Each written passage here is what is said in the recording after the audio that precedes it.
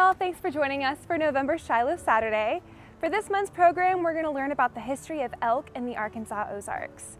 Today you can see elk in various counties in the northwest region of the state, but did you know that at different points in time throughout our state's history, it wasn't always as easy to find elk in Arkansas? For today's program, we're going to take a virtual field trip to the Arkansas Game and Fish Commission's Ponca Nature Center in Ponca, Arkansas, where we will be joined by Facility Manager Lauren Cannon.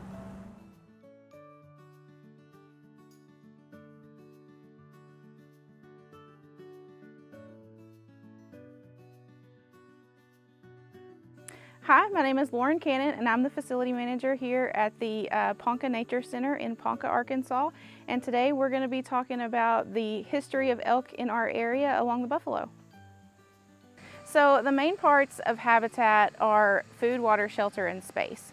And one of the great things about this area along the Buffalo National River is it provides all of those things to the elk that we have in the area. They have their water source with the river. There's plenty of space, and then they've also got shelter in the mountains and the trees and that sort of thing. And so it really provides the perfect habitat for the elk to remain along the Buffalo River corridor. So the eastern elk is native to this part of the United States. There is no record of the eastern elk in Arkansas since the 1840s. They went extinct during that time due to civilization, settlement and things like that. We believe, of course that's been many, many years ago, but there were no hunting regulations then. And so people would harvest, as much as they possibly could and try to sell the meat or sell the antlers and that sort of thing.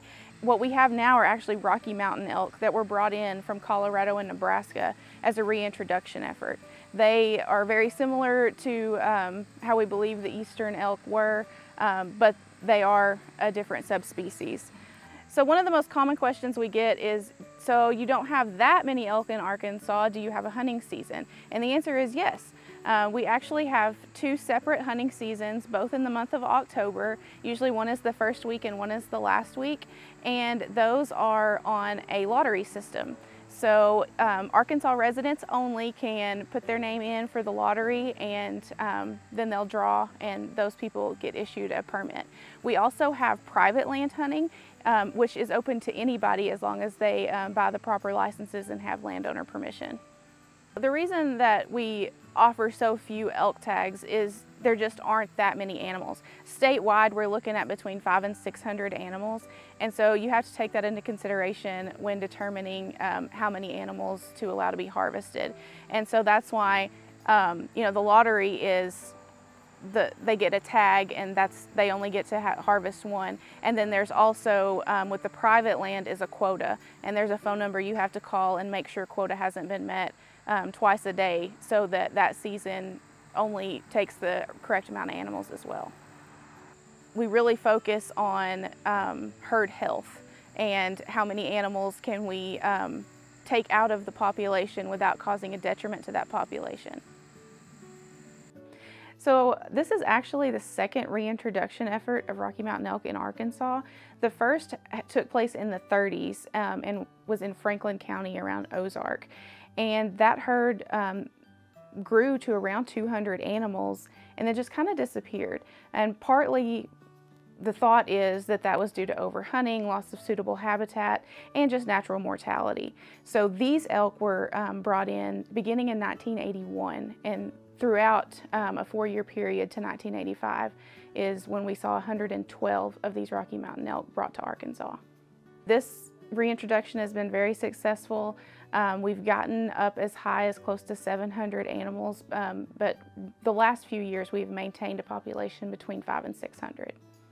So another question that we get asked really often here is, why do the elk not expand from this area? And that's kind of by design. So we have a 5-county area that's considered the elk management zone, and that's Newton, Boone, Carroll, Madison, and Searcy counties, with the biggest populations being in Newton and Searcy counties along the Buffalo River.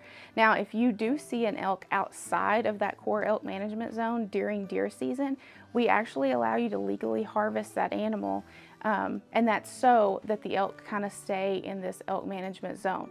So something we have in Arkansas is chronic wasting disease.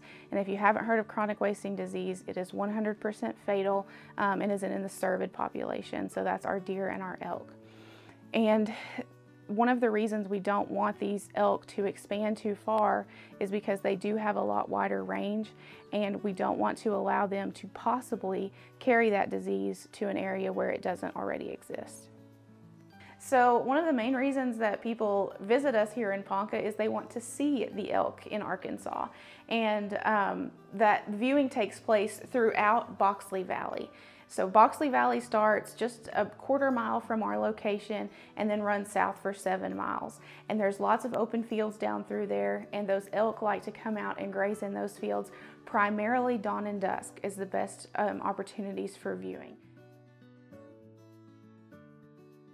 Additional Boxley Valley elk viewing tips provided on behalf of the Ponca Nature Center include utilizing the wide shoulders along the side of the state highway when pulling off the road to view elk, being aware of property boundaries such as fences and gates, and enjoying elk from a safe distance.